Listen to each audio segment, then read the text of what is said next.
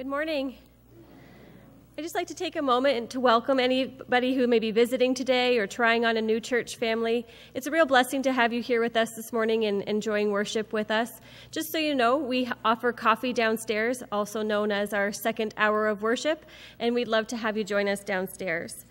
Just a small note, right now as we speak, the Rotary Club of Harrow is hosting a pancake breakfast, but you're all here now, so you have to stay. But after service, you could join. It's at the KSC. It's going on till noon, so if anybody was interested after church.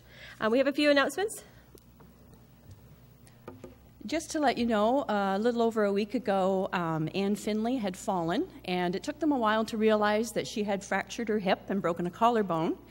So she was taken to Chatham Hospital, where finally Friday at about 5:45, I received notice that she was finally in surgery. I have not heard an update since then, so I'm hoping no news is good news. Did she? Okay. Okay, so she's fine and comfortable, so everything did go well.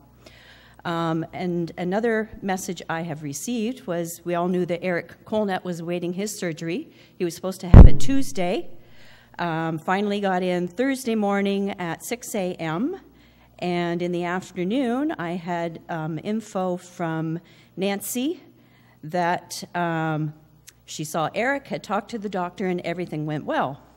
Also at 11 a.m. on Thursday morning, they were blessed with a grandson, Evan Timothy Colnett, so her heart was overflowing. The news this morning I received is Eric is making great strides in his recovery, up and walking around, hopefully home on Tuesday. Baby Evan doing well and probably coming home the same day. So they wanted to, many thanks for everyone putting them in their prayers, and they are feeling so, so blessed. I was also said, if you wish to send a card to Ann Finley, if you send it to Dave and Cheryl, find their address, they will make sure that any cards will get to Ann. One more thing.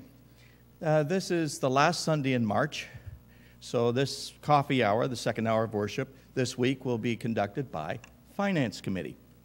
Next week is Outreach Committee. Outreach Committee has a member of 1. And Ken said he would do coffee next week, but he forgets how to do it. So Ken would like some assistance. So if you could talk to Ken Derbyshire, he would be grateful to receive any and all assistance for next week.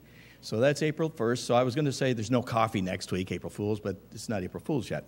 So if you want coffee next week, please help Ken.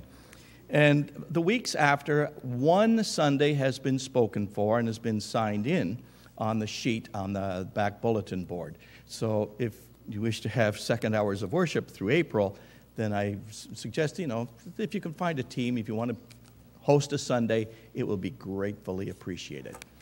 Thank you very much. Crowded up here. I would just like to take a moment to introduce you to our speaker for this morning, Linda Blair. Actually, her and her husband John have been visiting with us for the last few weeks, so she may look a little familiar to you.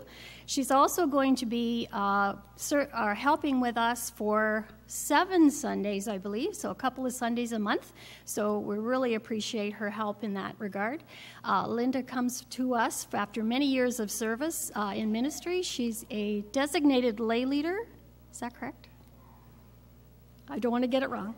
And she comes to us her last post was in Bethel Maidstone. So we really appreciate her being here with us, and we hope we will definitely enjoy her message. So thank you, Linda, for coming, and welcome, John.